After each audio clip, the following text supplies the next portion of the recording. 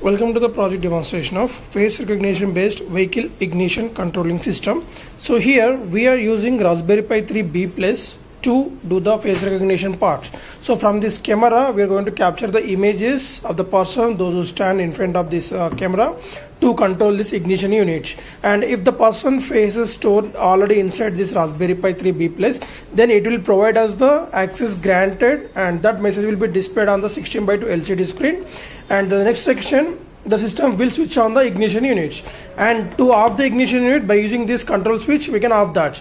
The same way, if any other person was stand or sit in front of this camera, if the person was not stored inside that, then it will provide us the access denied message on the LCD screen, and it will provide us the audible alerts through this buzzer.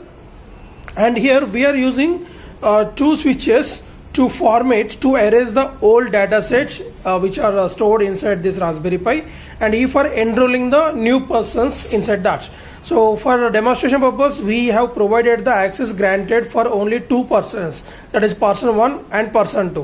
While enrolling the faces, we should have the plain background. Only the person, those you have to store the images, that person only sit in front of this camera with high lighting on the face of the person.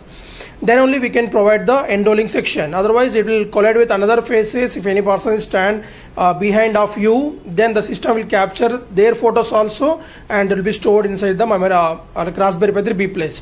So coming to the process, so when we on the power supply, the system will log into the boot into the operating system which we have loaded inside this memory card. So that is the Raspbian OS. And after that we will install the OpenCV for image processing, and then machine learning algorithms. We have installed that. Then we'll write the instructions in Python coding to read the input from the camera and the switches and the output to the LCD display and the buzzer and the ignition unit through this transistor board. So all these are interfaced at the pin numbers of LCD is pin number 17, 27, 22, 9, 10, 11 pins, and these two control buttons at 23, 24, and this one is the 18th pin, and the next 25 pin is for the buzzer unit here. So let us see demonstration on the power supply to this adapter. So when we are demonstrating this project in real-time vehicle, directly we can use this USB to the USB slot of our vehicles. Just on the power supply, it will take around 20 to 30 seconds for booting into the operating system. Like when we on the laptop, it will take time to boot into the operating system, right?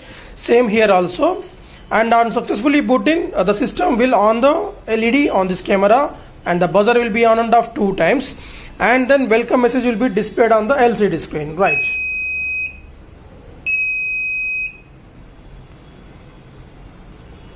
So we'll show you from formatting also. So here I am pressing and hold the button when you on the power supply. So hold the button till it displays the deleting the database, right? And now coming to the enroll, database is empty now. So press enroll button, and now it is enrolling. I am sitting in front of this camera with high lighting on my face. So the count incremented whenever I detect the faces. So don't stand long distance. It should be around 1.5 feet to 2 feet is more than enough. So when the count is reaches 45, then the system will successfully enroll your face. Right. So face enroll. Once you display the face enroll, you can stand up from the camera vision, and next we will enroll the another face. Same, another person will sit in front of that, and now enrolling now. Again person 2 here now, right? Right, again when it is showed faces enroll, and get up, and again third person will coming now. Again press and hold enrolling, right? Again person 3 now here we are storing. So while capturing, so if no person was there in front of that, the count won't increment. So I block the camera vision. So when I remove that, when it's find the person, then it will detect that. Right, faces enroll now. Now it is monitoring that. So whenever the known person detected, so face granted, and on LCD display granted message displayed, and the vehicle got ignition switched on. And off that. So whenever the third person Right, ఇప్పుడు కూర్చోండి. Right, fix access denied for the person. Right, so like this the face recognition part will be done for vehicle ignition unit controlling system, and for me